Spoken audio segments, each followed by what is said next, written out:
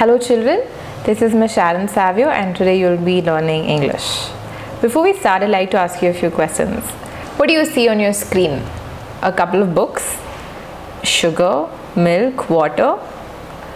Which of these can you count? Books. Correct. These are countable nouns, and those that we can't count would be uncountable nouns. How many books do you see?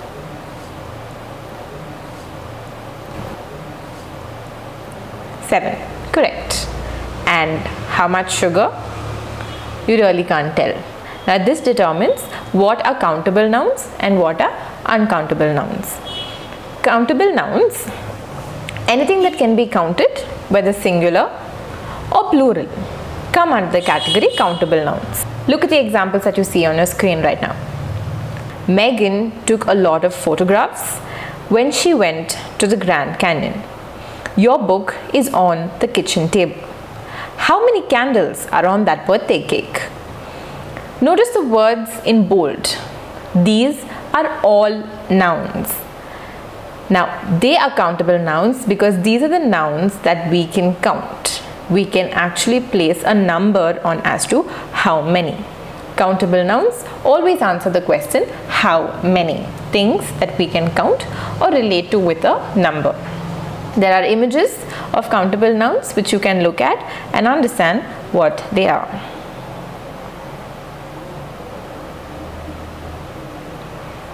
With countable nouns comes singular and plural. Anything in one would be a singular and more in number or more than one would be plural.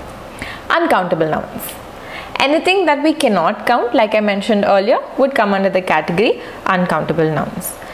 Look at the examples on your screen. There is no more water in the pond. Please help yourself to some cheese. Please take good care of your equipment. Let's get rid of the garbage. All the words in bold are nouns, and these are the nouns that we cannot count. The words that we use with uncountable nouns would be quantifiable words such as more, some, little, etc. There are images here on your screen which you can look at. For example, salt, soup, tea, bread, juice, meat. These are nouns that cannot be counted.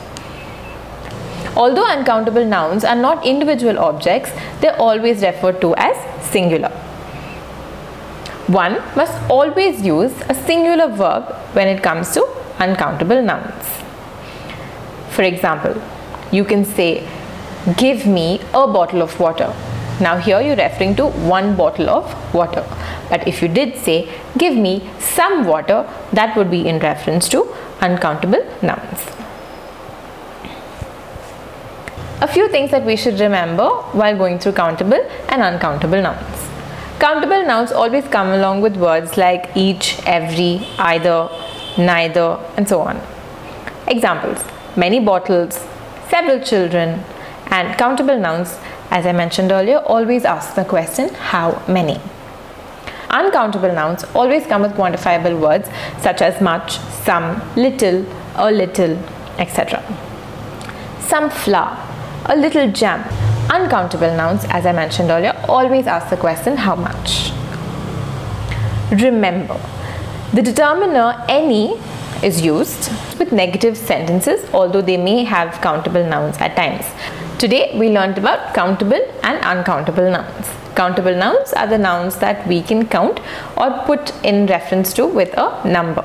And uncountable nouns are nouns that cannot easily be counted. For example, countable nouns would be tomatoes, carrots, bottles, pencils, anything that we can actually count and place a number on them.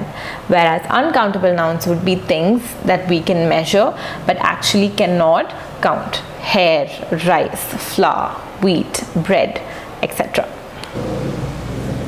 Look at your screen. There is another worksheet for you. What I would like you to do is take down these exercises in that book that you're holding and write down the answers. Thank you.